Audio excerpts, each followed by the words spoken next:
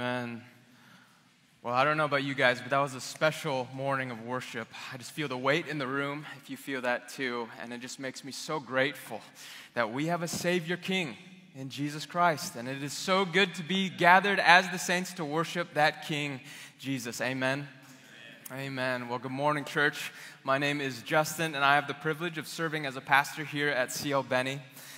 This morning, if you've been tracking with us, you know we've been going through a Holy Spirit sermon series, and the purpose of the series is really not to just have some intellectual, big head academics about the Bible, but it's actually meant to equip the saints for the work of ministry. We are here to teach that the Holy Spirit is the third person of the Trinity, that He is our helper here on earth while Jesus and the Father are in heaven. And He is so gracious and kind to give us spiritual abilities, which we've been talking for the last few weeks, to really build up one another in faith and in love. And that is what we're here to do. Why are we going through this series? Why are we going to take this morning to look at the specific spiritual ability of speaking in tongues? One Sunday to talk about this gift so that we might be equipped to build one another up in faith and in love. Amen? Amen. Amen. Now, I know there might be some hesitation in the room. There might be a lot of different responses when I say the phrase speaking in tongues. There may be some of you who have had backgrounds where there's a little bit of hesitation in your heart right now. There may be a lot of you with beautiful experiences where there's anticipation in your hearts right now. Wherever you are on this spectrum, I want to encourage us, can we just take a deep breath together? We have God's Word, and we have God's Spirit to help us navigate, to bring clarity, and to demystify anything that we have bringing in this morning. So let's go ahead and pray and ask the Lord to help us this morning. Father, I thank you for your word. I thank you for its infallibility. I thank you for its truth that crushes lies and removes confusion. I thank you, God, that you are not a God of confusion, but a God of clarity. And I thank you for your word that brings clarity where confusion may be in our hearts or in our minds. Spirit of God, I just pray right now you would illuminate your word. Help us as you are the helper. And would you equip us to have a hunger, an earnest desire and pursuit of you and your gifts that you are so gracious to give so that we might be built up in faith and in love to make much of Jesus. We pray all these things in his name. Amen. Well, this morning, like I said, we're going to be looking at the spiritual ability of speaking in tongues and interpretations. 3 questions I want to answer this morning are first, what is speaking in tongues and interpretations? The second, what is the purpose of speaking in tongues and interpretations? And lastly, how are we to earnestly pursue and practice speaking in tongues with interpretations? So let's dive into the first question. What is speaking in tongues and interpretations? If you have a Bible, I would invite you. We also have guys in the back. We have both Johns coming down the aisles. If you need a Bible, go ahead and raise your hand. This is our gift to you from CL Benny. If you do have a Bible, go ahead and turn with me to Acts chapter 2. And we'll be in verse 1 through 6. A little context here. This is going to be the first biblical recording ever seen and witnessed by the bride of Christ of speaking in tongues. Here we are, Acts 2, verse 1. When the day of Pentecost arrived, they were all together in one place. And suddenly there came from heaven a sound like a mighty rushing wind, and it filled the entire house where they were sitting. And divided tongues as of fire appeared to them and rested on each one of them. And they were all filled with the Holy Spirit and began to speak in other tongues as the Spirit gave them utterance. Now there were dwelling in Jerusalem Jews, devout men from every nation under heaven. And at this sound the multitude came together, and they were bewildered because each one was hearing them speak in his own language. So here we see the first ever recorded God, the Spirit, coming down on the people of God and allowing them to have the ability to speak in tongues. Now, this is the ESV translation of speaking in tongues. We might go with Roy's favorite, the NLT, New Living. And this is helpful because what it does is it puts language a little more common. And it says, instead of speaking in tongues, speaking in languages. And we're going to use that translation because it's helpful, and that's exactly what it is. We see from this example that they were earthly languages that every man under their own nation and language could understand. So we're going to give a clean definition. What is speaking in tongues? It is simply the God-given spiritual ability to speak earthly languages that we don't understand, and therefore we need an interpretation. This may sound overwhelming. This may sound a little wild on paper, but can I just remind us that this is not overwhelming to God? That speaking in languages, first of all, is something that is God-given. That there is no language on earth that God himself did not create graciously for our benefit. That God doesn't need languages, but has graciously gifted us so that we could communicate with him, that we could understand him, that we could talk with him, we could communicate with one another. These are all God-given things that God designed by giving us language in the first place. So we shouldn't be surprised if God allows us to speak in another language. Because although they are a different language and we need an interpretation, God don't need no interpretation. He created the language, and therefore we, not being God, need an interpretation. This is an earthly language that we need interpretations for, God-given, and we should not be overwhelmed because these are all given and designed by God anyway. One way to know for certain that the Bible is definitely God-breathed is the fact that some 2,000 years ago, they were having the same human problems that we were. And as we look at the response to this wild scene of a rush of wind and as of flaming tongues of fire are resting on these people, there was a little bit different responses. And in the same way, we have that today in the church. And let's look at the response in Acts 2, pick up in verse 11 as we look at the different responses to this pretty amazing scene. It says, both Jews and proselytes, Cretans and Arabians, we hear them telling in our own tongues and mighty works of God. And all were amazed and perplexed, saying to one another, what does this mean?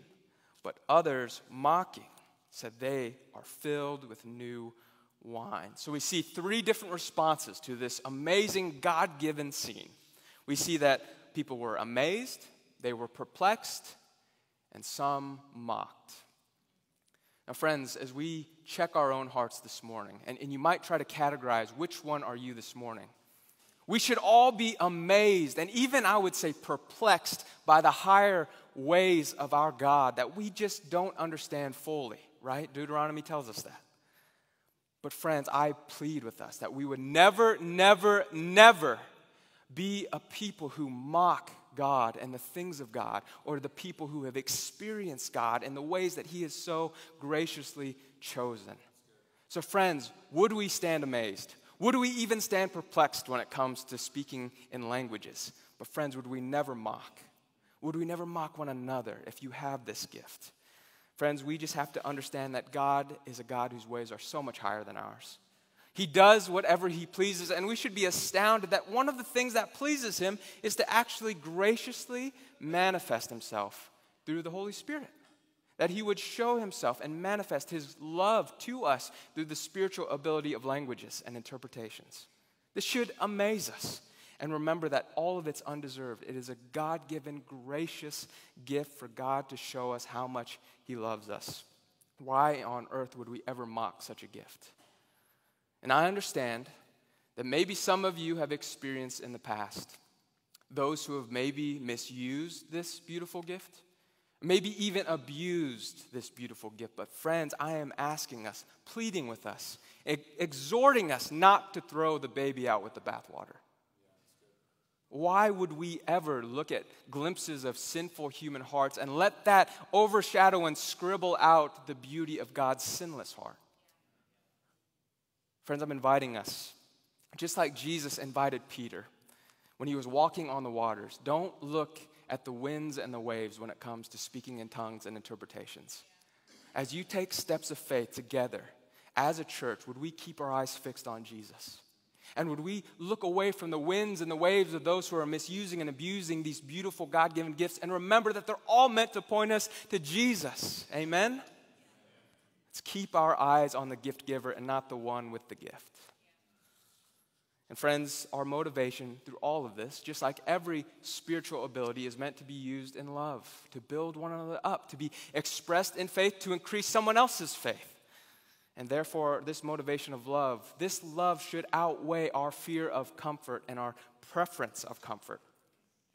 Our fear of God should outweigh our fear of man when it comes to speaking in tongues. Amen? And this leads us to the second question I want to answer. What is the purpose of all this? What is the purpose of being able to speak in another language we don't understand and need an interpretation? Well, let's go ahead. If you have your Bible, turn to 1 Corinthians 14. We'll take a look in verse 4 and 5. Paul speaking, writing to the church of Corinth, he says, "The one who speaks in a tongue builds up himself, but the one who prophesies builds up the church. Now I want you all to speak in tongues, but even more to prophesy. The one who prophesies is greater than the one who speaks in tongues, unless someone interprets, so that the church may be built up." So again, we remember the purpose in all of this, in all spiritual gifts, and particularly, specifically speaking in tongues, is for the building up of the church. We know that this is actually a unique gift when it comes to speaking in tongues, because while all other gifts are meant to build up someone else, speaking in languages can actually build up the person speaking. This is a unique gift, and yet at the same time, when there is an interpretation, it can be spoken to build someone else up. So it's a unique gift. When there's no interpretation, it can build up the speaker. When there is an interpretation, it can build up someone else. It's similar to prophecy, which Glenn spoke on a few weeks ago. And I will actually share an example here later of my own experience with this. But let's go ahead and go to 1 Corinthians. We'll stay in 14 and jump ahead to verse 13 and 16. He says, "Therefore, one who speaks in a tongue should pray that he may interpret. For if I pray in a tongue, but my spirit prays, but my mind is unfruitful, what am I to do? I will pray with my spirit, but I will pray with my mind also. I will sing praise with my spirit, but I will sing with my mind also. Otherwise, if you give thanks with your spirit, how can anyone in the position of an outsider say amen to your thanksgiving?" So we see that God is so gracious to not only give us the overall purpose of all spiritual gifts, which is to build up the church in love, but he's even so kind to give us his word to categorize the different ways of what speaking in tongues does. How does it build up the church? Well, there are three categories we get from this passage. The first is prayer, there's praise, and there's thanksgiving. So there's an automatic test that if you've ever spoken in a language or you want to, that it will be categorized in one of those three things. And if it's not of the Lord. If it's not praying to God, praising God, or giving thanks to God, you can easily test the Spirit and say, that's not of him. That's not him. And that's as simple as it is. All of this is meant to build up the church. We should be a praying church. We should be a praising church. We should be a church giving thanks. And if it so happens to be in another language, praise God. Ephesians 4:11 through 14. If we jump there, what is the purpose of being built up? What is our burden as pastors as we have gone through and toiled through this sermon series to remind all of us, why does this matter? If we jump to Ephesians 4:11 through 13, let's read this passage. This is Paul, and he says, "And he gave the apostles, God gave the apostles, the prophets, the evangelists, the shepherds, and teachers to equip the saints for the work of ministry, for building up the body of Christ." And here it is, verse 13, don't miss it. This is the end goal of being built up, why it matters. "Until we all attain to the unity of the faith and of the knowledge of the Son of God, to mature manhood, to the measure of the stature of the fullness of Christ." Friends, why does this matter? Why do we want to build each other up? Why should we be eager for the manifestations of the Spirit of God through speaking in tongues? It is so that our faith and our knowledge of Jesus might become more mature and full. Now, friends, if that is not something we want, then CL Benny is probably not the church for you. If you don't want to grow in your faith and knowledge of Jesus, and you don't want that to mature and grow fuller, even to the fullness of Christ, then friends, what are we doing? We need to repent of that. We need to press on, and if God so chooses to direct and even command us to earnestly pursue and desire speaking in tongues so that we might have our faith and knowledge in Christ more mature and full, friends, we should be so eager to follow this command. Why would I ever look at a brother and be critical if I find he's praying in a language that I don't understand, only to come to find out maybe he's praying for me? Maybe he's praying for one of my family members who's not saved. I don't know, but what, am I really going to be critical of him because I just don't understand? Am I going to be intimidated by a sister who's just singing praise to Jesus? Why on earth would I? Am I really going to be judgmental of a beloved daughter who's just giving thanks to her Heavenly Father? Friends, we have taken something so beautiful and we have put a label on it that is not of God. And I'm asking that we would take steps of repentance and faith to trust in God's character rather than the experience that might not be understood. I want to share my first experience ever with this gift specifically. I'm going to get pretty vulnerable here with you. But I remember it was back in college, my senior year at Wayne State. And I remember it was a Friday night, and you're going to think I'm really holy, but it was a Friday night, and I was reading my Bible, so it was more just because I was a nerd. But I remember praying. I was reading Psalm 73:25, which is my life verse. Whom have I in heaven but you? And on earth there is nothing I desire besides you. And as I get done reading that passage, my heart is just worshipful, and I just feel led to pray. I close my Bible, and I begin to pray. And I just feel led to pray, Spirit of God, would you fill me? Because there's nothing on earth I desire besides you. And I just want more of you, God. And in that moment, I began to pray, and there just didn't seem to be English words that could match the feeling and the emotion that I was experiencing in that moment. And as I began to pray, there seemed to be these Spirit-filled syllables that just began to kind of utter out of my mouth. And it felt clunky at first. That felt a little strange at first. And of course, I had my doubts. But at the same time, I was filled with faith in that moment to speak these Spirit-filled syllables. And in that moment, I looked back and realized that that was clearly just a good gift from the Father through the manifestation of God's Spirit in love to build me up. And I tested it. And the key was faith, just to say, I trust. My pride is being offended right now. My intellect, it seems to be, I don't know what's happening. Is this just baby talk babble, or is this truly Spirit-filled syllables? But in that moment, I had faith. And as I tested the spirits, I said, I can go back to those three categories. It was prayer, it was giving praise, and it was giving thanks. And my heart felt so warm towards Jesus, giving thanks to him and his sacrifice on the cross. I felt so near and loved and seen by the Father. And I can tell you right now that no other spirit in the world would do that and fill me with that other than the Holy Spirit. Not even my own spirit. So I had full confidence in faith, and as I tested it, I knew that I was speaking in a language I didn't understand, but I understood where it was coming from, more specifically who it was coming from. And that's the key right there. Their faith, not in the experience, but faith in the one giving the gift. Amen? And I admit, I don't always understand, again, the higher ways of God. I don't know why God has designed this particular gift that I would need to speak in another language I don't understand and therefore ask for an interpretation. I don't understand that. All I know is that is what it says. That's what he says to do. And friends, that's just the way he has given and designed this beautiful gift. Do I understand all the ways of God? Absolutely not. I hope that no one in here would say that they do, because they'd be lying. So would we be eager for these manifestations? Because like I said, I don't know why this particular gift is designed that way, but that's what it says. And if I had to guess, in my humble opinion, maybe why it's designed this way, well, I think it would be to increase our faith in him and increase his character in us. I think that this gift is probably designed in this way because what it does is it offends our minds, it offends our intellect, it offends our academic scholarship, and it offends our pride. And praise God that he is so gracious to destroy pride.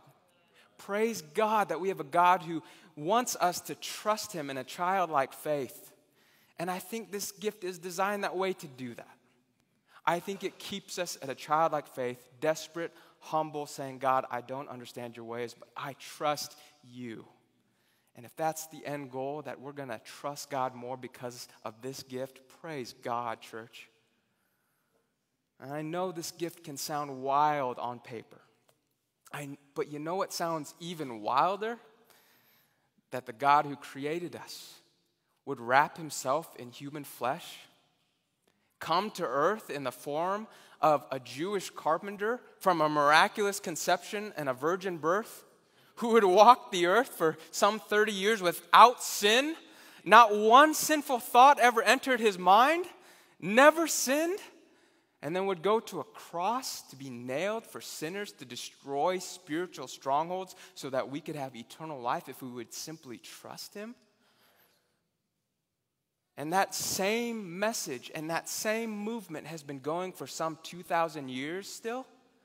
Friends, really? We believe that. We bank our eternal hope on a God whom we have never seen, and yet we don't think he can give us a language to speak in to talk to him. Friends, where is our faith?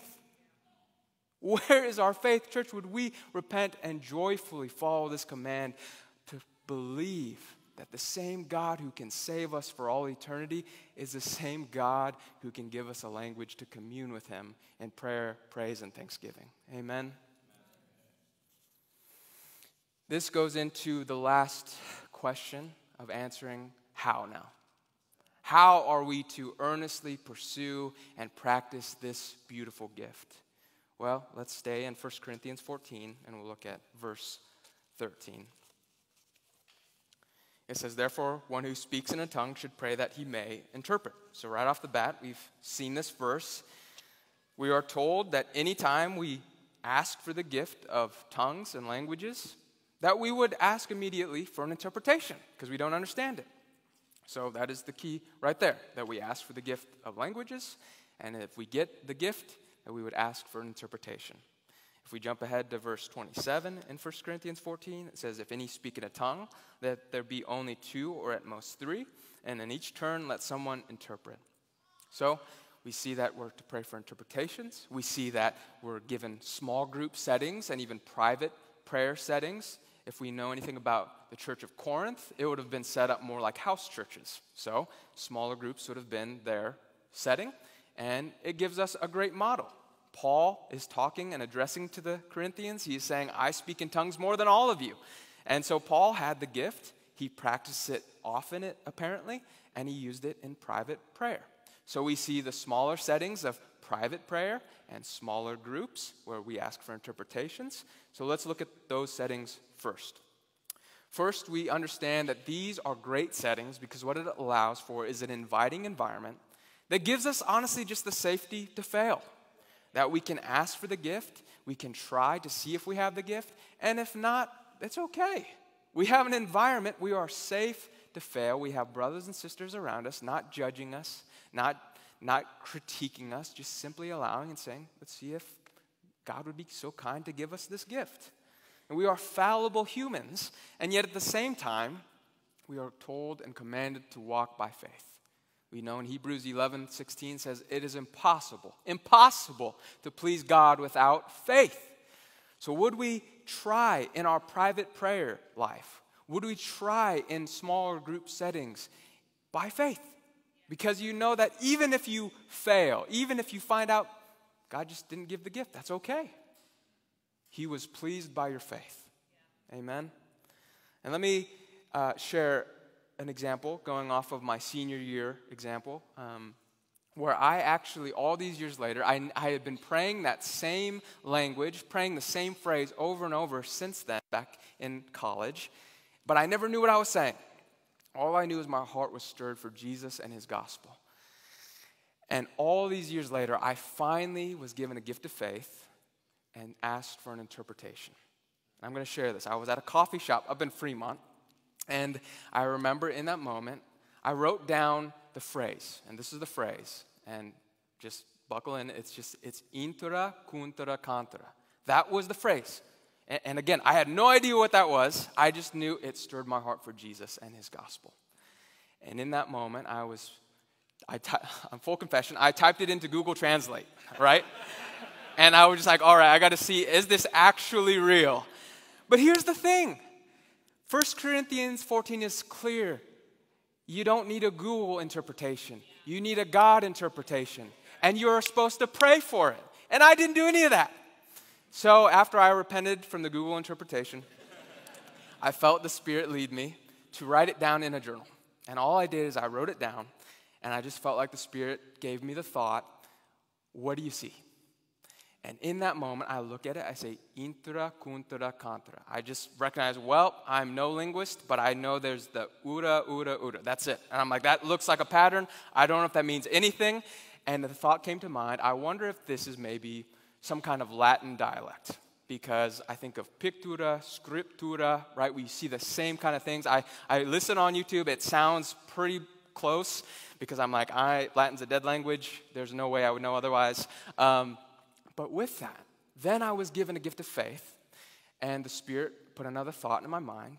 Okay, what else do you notice? I'm like, well, I noticed there's in, kun, and kan. Now I'm filled with faith, and I go back to Google and translate. But I'm filled with faith, and I had prayed this time. And I felt like I was supposed to look up the different prefixes. And in, kun, and kan with the different prefixes. And as I looked up all those, here's the amazing, lovely part of the story. That in literally means, as it sounds, in, into. Kun means with, and kan as vessel. And that literally ura just means the process of becoming. So the prayer put together was literally, God come into me, God go with me, and God make me a vessel. So for years, I am praying this language I don't understand. God gives me an interpretation when I pray by faith. And in that moment, I realized that the Holy Spirit had been so kind to me all those years.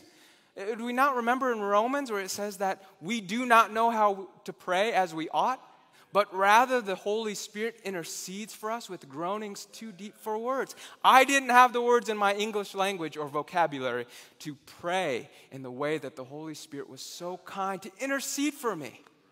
And all those years, he was just praying to the Father. Father, let me fill Justin. Let me go with him. Let me make him a vessel. And how loved and cared for did I feel? I didn't feel any weirdness about that. I wanted to kill the thought or anyone who wanted to come up to me and say, hey, I don't think that was legitimate. Because I was filled with faith. And I was filled with looking at the scriptures and saying it was prayer, praise, and thanksgiving. And I don't know what other spirit could have given that to me. So that is a private prayer setting. Another setting that we could use is the Wednesday morning prayer group, right? This is the Wednesday morning, 6 a.m. every Wednesday, where we get together in a small group at the offices, and this is a time where we go through tacos, which is literally thanksgiving, adoration, confession, others, and self. So this is a time where we just thank God, praise him, adore him, confess sin before him, and pray for one another and ourselves. And in this space, we have saints who have the gift of languages. And we have seen it manifest where God is in that place, and it is beautiful, it's edifying. They are free to worship and pray to God and give thanks with all of their souls with freedom. And there's freedom to fail because this is not a setting where there needs to be interpretation. But on the flip side now, let's go to more corporate gathering where we're at now. If we were to have someone who has the gift of languages and interpretations within the corporate big setting on a Sunday morning, this would look a little different, but you're still not left out. The scriptures still address you. If we look at 1 Corinthians 14:4, it says, the one who speaks in a tongue builds up himself. 1 Corinthians 14:28 says, but if there is no one to interpret, let each of them keep silent in church and speak to himself and to God. That means that when we're in the corporate gathering and there's a language spoken but no interpretation, that means we're not going to bring you up here on the stage with a mic. We're actually going to invite you to freely speak them where you are in the gathering. So whether you're praying, praising, or giving thanks, you are free to do that in this gathering. However, let's remember some things here. We're also called to orderly worship. And I just want to address the hearer. Let's say you don't have the gift, and you hear someone next to you who is praying, praising, or giving thanks in a language you don't understand. I would say, could we put our guard down a little bit, have love in our hearts, and say, God is truly in this place. That God is just being so kind, a father giving a good gift to a beloved daughter or son, and I'm rejoicing rather than criticizing. On the other hand, if you have the gift, you are called to orderly worship. Therefore, be mindful of volume. Remember, it's called speaking in tongues, not shouting in tongues. And therefore, we need to be mindful of orderly worship, right? Speaking a language, being mindful of your volume, and after all, we know that the scriptures say you're speaking to yourself and to God. You're not speaking to the person in the far back corner of the church. You're not speaking to your next seat neighbor. You are speaking to yourself and to God. So let it be mindful and let it match volume with that. Keeping that in mind, we see the two different settings, private and small group and corporate Sunday. Wherever you are in that, this is to equip you and give you the freedom to let the Spirit use you and manifest God's love to you.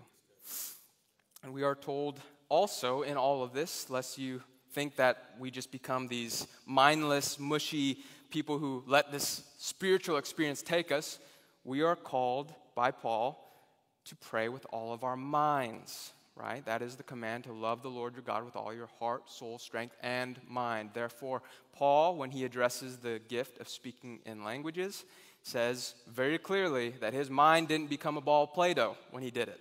He was fully engaged, his mind fully active as he prayed, praised, and gave thanks to God with all of his mind. And I can testify, anytime I have ever had the ability to speak in a language, my mind was fully engaged, if not more engaged than normal, as I began to think of the heavenly things of God. And I think this is one of the biggest temptations of how the enemy would love to steal, kill, and destroy faith when it comes to this gift. Because isn't it just like the enemy to pervert, to twist, and distort anything that God has made beautiful? And when it comes to languages and interpretations, his motive is no different. He would love to come in and take a beautiful, God-given, God-designed gift and distort it, twist it, and pervert it. And this can look like maybe like I was when I began to just kind of speak the Spirit-filled syllables, that the enemy was right on it to say, that's not legitimate. You're just talking like a baby. You're just babbling like a fool right now, but praise God that God takes what is foolish to shame the wise. Praise God, what the world might look on as someone babbling like a baby, giving praise to their Creator. The world and the enemy will say, that's foolish. And God says, and I use that to shame you. I use that to shame anyone who seems wiser than me. I use that to shame the crafty, wise serpent, because that is my child who is praising me and giving me thanks. So we let our minds be fully engaged. We let our prides be fully offended. And we test everything. Again, we test. Is it prayer, praise, or thanksgiving? If it's not of him. Because only the Holy Spirit can do that. Only someone in the Holy Spirit could say that Jesus is Lord. Amen? Friends, it is exciting and fun to think about what this church could look like. Imagine if we were to pray, praise, and give thanks in the power of God's Spirit, speaking in languages. Imagine the ways we would pray for one another if we would just lay aside pride. Imagine the ways we would have intimacy with the Father and with Jesus if we would let the Spirit take control with our minds fully engaged, thinking of the heavenly things that are pure, lovely, and worthy of praise. The nearness that we would experience is something that I think is the greatest cost of not pursuing this gift. What intimacy, what access to the Father and to Jesus are we missing out on if we simply say, well, this is weird, let's gloss over it? Church, would we pray for this gift?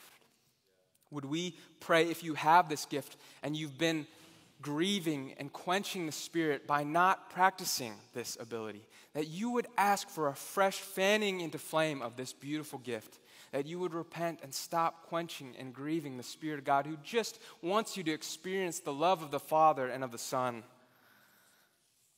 to intimately know and love and worship our God. Is it not the point and the goal of the gospel? Jesus coming down to earth, his sinless life, his sin-atoning death and his sin-defeating resurrection? Were they not to remove any and all obstacles from us getting back into right relationship with God, in an ongoing, eternal friendship with God? And therefore, why would we ever stifle the ways that he wants us to do that?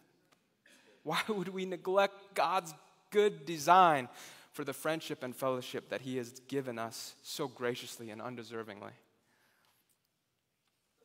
Is it too much to think that he would give us such a gift? And do we have all the answers? No. Of course not. Not much is said about speaking in languages and interpretation in here.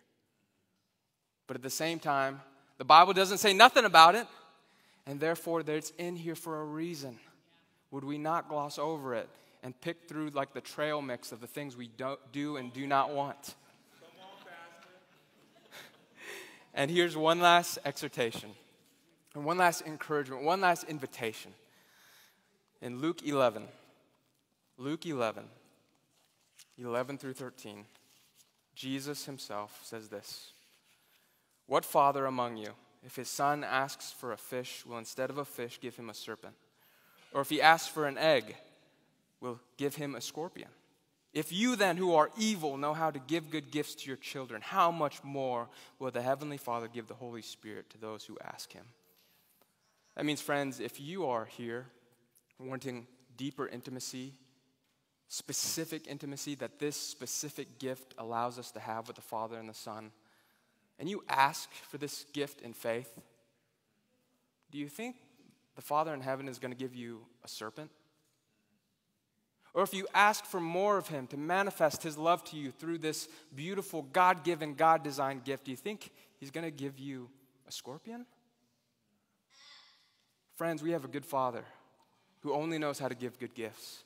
And therefore, would we, by faith and in good courage, ask with expectancy, pursue earnestly, and desire eagerly to know the love of God through this speaking in languages and interpretations?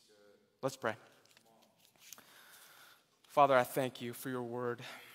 I thank you that you love us so much, that we don't earn or deserve you, that there's nothing we can do to work our way to you, but rather in our greatest need, you sent your Son to destroy any obstacle from you getting glory and us getting good. And I thank you that it is the same when it comes to spiritual abilities. How much more now, not as enemies of God, but as sons, as friends with the living God who would so kindly and graciously give us good gifts so that we might know you and have more faith in you. Would you get the glory from us desiring to speak in languages and interpretations? And would we have all the more intimacy with you through these gracious gifts? We pray by faith, even right now, that people who have the desire, that you would give your good gift of speaking in languages and interpretations right now. You would fan into flame those who have quenched and grieved your spirit. We pray with faith and expectancy for your glory, Lord. All for your glory. Get your due increase, Jesus, in this church. In your name, amen.